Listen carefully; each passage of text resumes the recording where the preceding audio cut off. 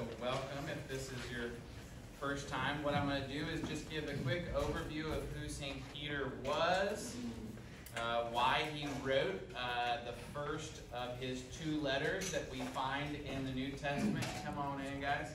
We're starting in here tonight. Why he wrote the first of his two letters, and then we'll break out into the groups. If you know what group you're going to, fantastic. If you don't know what group you're going to, we will help you get to that group.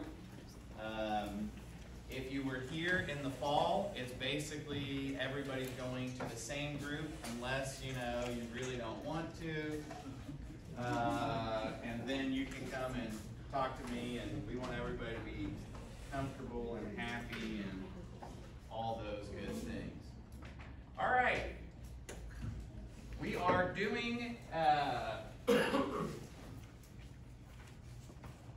working with N.T. Wright again. So we started with this type of study in the fall. You'll get one of these books tonight that'll be handed to you. It has 1st and 2nd Peter and Jude. We are not doing 2nd Peter in this session. The reason we're not doing 2nd Peter is not that we don't like 2nd Peter. 2nd Peter is awfully good. It's a wonderful letter. We're doing it so we can finish before Lent, because during Lent we're going to have Stations of the Cross and all of that. We won't have this Bible study format during Lent this year. Last year we went all the way through Lent, and we know a lot of people miss the opportunity to go to Stations of the Cross. So we're trying to have a 7-week study. On 1 Peter is the next 5 weeks after tonight, and then the last week will be on the Epistle of Jude, which is just one chapter long, a short book in the New Testament. All right, the goal of all of this is to grow closer to God, to grow spiritually, to have a greater sense of God's work in the world and God's presence in our lives, and we're going to do that by studying His Word, which is written in Holy Scripture. So part of what we think we're doing when we open up the Bible is we think that we're hearing the voice of God. We believe God speaks to us on the pages of Holy Scripture. And so if we want to grow closer to Him, one of the best things we can do is crack that bad boy open and get to studying. As I said, we're using N.T. Wright's book. N.T. Wright is a retired bishop from the Church of England. He's one of the foremost New Testament scholars in the world. I hope you'll like this format that we're using here. Again, this time, take the book. It's got places in there to answer questions. He asks questions. He wants you to read through it. And he wants us to make sure that we meet our goal of growing closer to God by answering the questions and doing all this in the context of prayer. So if we're going to be hearing the voice of God, we need to open our hearts up to His guidance, and so all of this should not be done, on the fly, like as you're, eating dinner and quickly answering questions. Hopefully, there's enough time in your schedule to set aside a few minutes before you come to Bible study, so that you can pray, so that you can read through the passage, and so that you can answer the questions. That'll make the group discussions a lot more meaningful if everybody's thought through the answers to the questions. A big part of the value of the group is sharing your perspective, and also hearing the perspectives of others, and it really relies on everybody doing some of that work. I said this last time, but what we're looking for in this study is observation. So what is actually written in the Bible. We're going to observe what St. Peter wrote, and then interpretation, what does it mean, and then application, what difference does it make in my life, right? So we're not just studying this intellectually, we're studying this for a very specific purpose. This, by the way, is a big part of the reason that we do theology in the Anglican tradition. It's not just more knowledge about God, but it's with a goal in mind. And it's one of the unique sort of distinctives about Anglican theology, that we do it with a specific purpose. It's not just to gather more knowledge. It's to grow closer to God. That's why theology is done. That's why Bible reading is done. And as I say, it relies really on all three phases of the game. When I introduced this last time, I had Coach Garrett up there, but I can't do that anymore. I always talked about all three phases of the game. So this relies on personal study. It really does rely on you kind of doing some work outside of this. If you can at all make time for the Bible or this Bible study, you're going to get a lot out of it if you put in the personal time to do that. Come to the small group, hear what your brothers or your sisters in Christ have to say. It's going to help with the interpretation. It's going to help with the application for sure. And then you'll come in here and listen to either Father Cooper and I probably confuse everything that was really clear coming into the discussion. First Peter is written, spoiler alert, by Peter. All right. Now, if you open up your average study Bible or your average commentary, you might read something different than that. But there's a lot of good evidence that this is written by none other than Simon Peter, who we know is a Galilean fisherman. We know that from the Gospels. He's one of the first apostles. He's obviously along with his brother Andrew, and he becomes this really important figure in the life of the early church when he is the first to proclaim Jesus as the Messiah, what we call the confession of St. Peter. And this vignette is recorded in all three of the Synoptic Gospels. The Synoptic Gospels are similar to each other. They follow similar tracks, and that's Matthew, Mark, and Luke. And Peter says to Jesus, "You are the Christ, the Son of the living God." He says that at Caesarea Philippi, and if you're going on the Holy Land trip this summer, you'll get to go to Caesarea Philippi, and we'll read these Bible verses, and it'll be really cool because you'll get a great sense of what was happening. But Jesus says this, Peter says this to Jesus, and Jesus back to him says something really important that makes Peter this really, really critical figure in the life of the early church. Okay, so Peter's really the first one to get it. You are the Christ, the Son of the living God. This is a transitional moment. In fact, in the Gospel of Mark, it's the exact center verse in the Gospel. If you look at all of the verses, right in Mark 8 here, it's the very center verse because it's the center of the center of the center.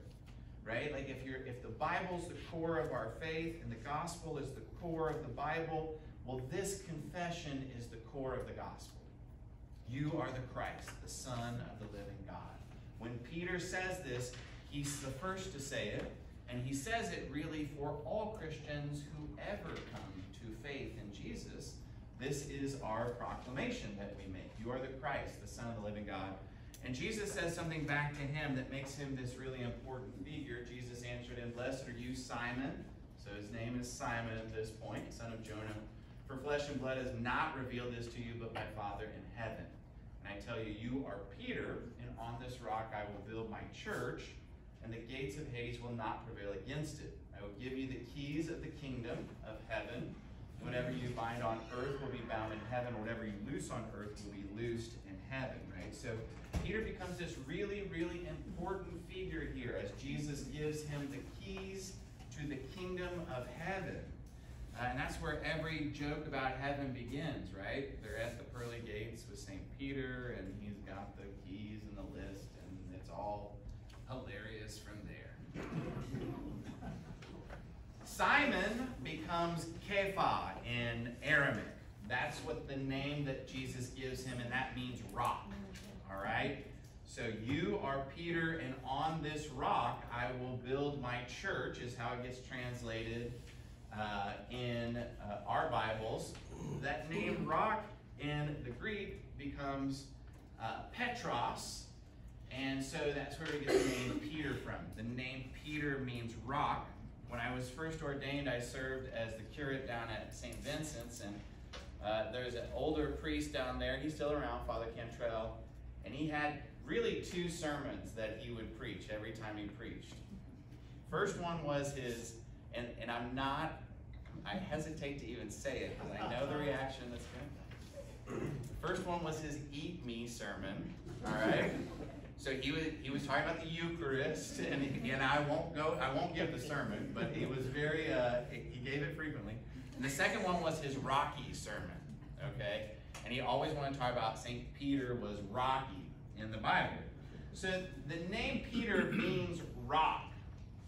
And what Jesus is saying to him is, first of all, that he will be the rock of the church, and second of all, that his profession that he makes is going to be the rock, the bedrock of what the church is going to build on.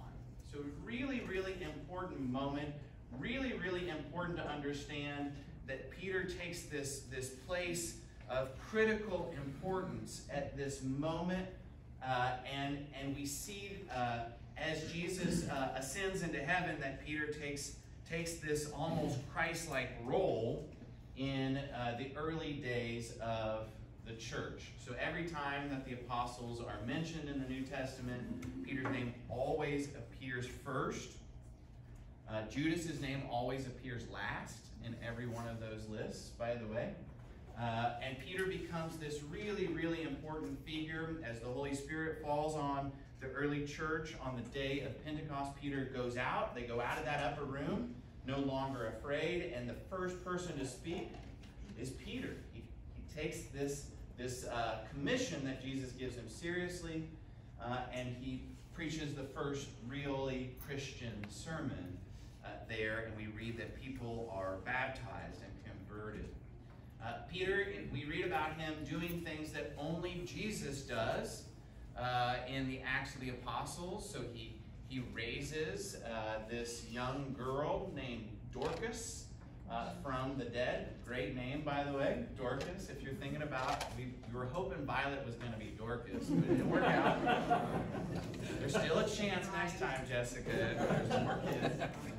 And then there's this part about how people are getting healed, and they're lining up in the street just to hope that Peter's shadow will touch them in Acts chapter 5, in the hopes that even his shadow falling on them will bring healing to them. So we are reading about this really, really monumental figure.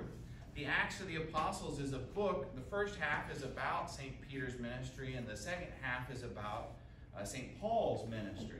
And so Peter and Paul are the two great leaders of the early church.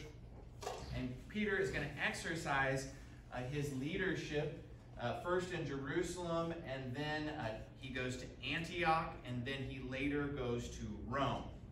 All right, Rome being sort of the very center of the world at this time. Tradition tells us that Peter's crucified upside down in Rome. He dies during the persecution of the Emperor Nero, sometime between 64 and 67 AD. And he writes this letter, 1 Peter, that we're going to study just before he dies.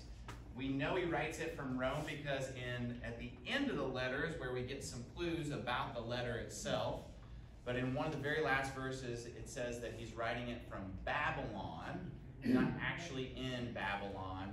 Babylon refers to Rome, and this is what they call ancient Rome in the early church.